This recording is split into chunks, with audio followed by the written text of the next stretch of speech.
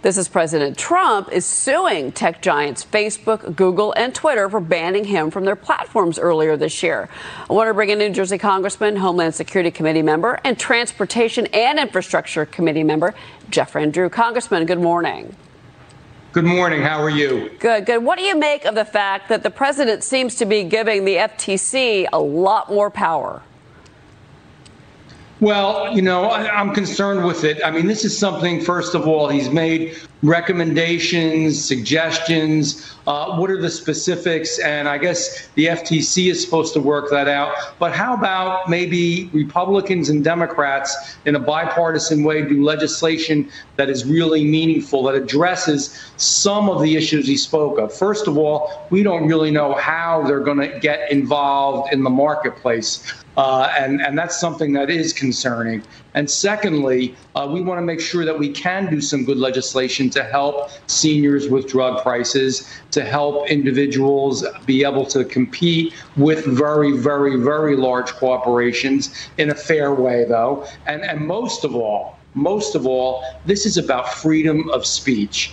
Big tech is not allowing, and the internet is not the open marketplace of ideas that it was always supposed to be, and that concerns me a lot. It's a First Amendment a right. It's why the president is suing. Whether you like the president or don't like the president isn't the issue. He was the president. He has a right to be on this open marketplace of ideas. And Rob Luna, I want to bring you into this because, again, this is trillions of dollars that are on the line here against these companies. Yeah, I mean, absolutely. And as we were saying earlier, I mean, these are such important platforms today for whatever you need to do, business, running for office. Obviously, we talked about the millennial generation, the largest generation in U.S. history. That's the way they're consuming media. So if we're allowing Hollywood, we're allowing these big technology companies to construct that narrative, that's a very slippery slope. So kudos to President Trump for bringing this up. Whether or not, you know, what the outcome is going to ultimately be, I'm not sure. But this is a very important issue that he's bringing to light. Well, and it's a class action lawsuit, and it's likely going to the Supreme Court. Many experts have told us. You know, Maria spoke with New York Congressman Lee Zeldin yesterday on Sunday Morning Futures about what's happening down at the border. Congressman Van Drew, I want to get your reaction after this. Listen. It's a staggering crisis at our border right now, reality setting in.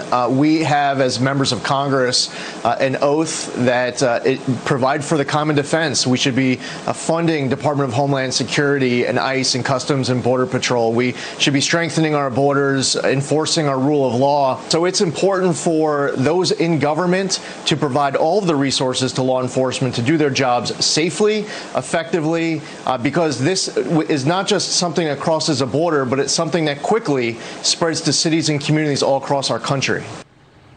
Congressman, your reaction to that? Lee's right on target. You know, I literally interviewed Secretary Mayorkas in our Homeland Security meeting that we had. And I said, how are things at the border? And he said, well, I think we're doing well. And I literally got to the point I was asking him question after question about, you know, the fentanyl that's coming in at record rates at the ports. There's enough fentanyl in the United States of America now to kill every man, woman, and child many times over. I asked him about the children that are being used as drug mules, the children that are being used and abused to get other people over the border, literally that are getting sexually abused, physically abused, as well as women going through this. It's awful even for them. Yeah. I asked him why, when we had an agreement before with the Northern Triangle and we had an agreement with Mexico to hold folks there, and they were treated decently, by the way. Yeah. Some of them were even working and doing other things. President Trump had worked that out. We broke that open completely. We've broken our borders open,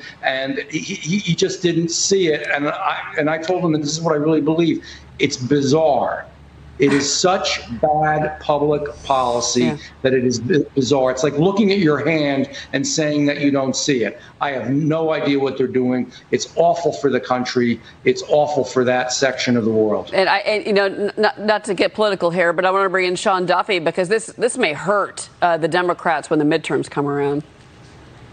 No, I think it may. This is not just a border issue. This is an American issue, and the border laws are broken, and Democrats are using that to open up the border and let people flow in. But just if I can ask a quick question to Jeff. I mean, Jeff is uniquely positioned.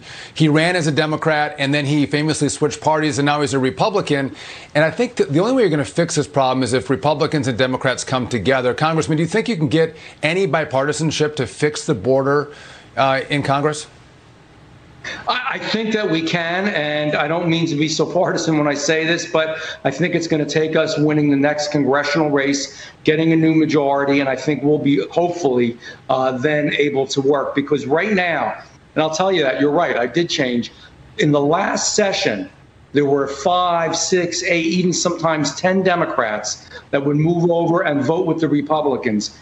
Take a look at this voting session. Not one, not ever on any important bill. Zero. Yeah. They are being so whipped and structured right now that even people I know to be a little bit more moderate, they're not doing it. It's incredible. I don't understand it. It's incredible, Congressman. It's great to have you here, sir. Yeah, thank you. Thank you so much. All right, we'll be right back.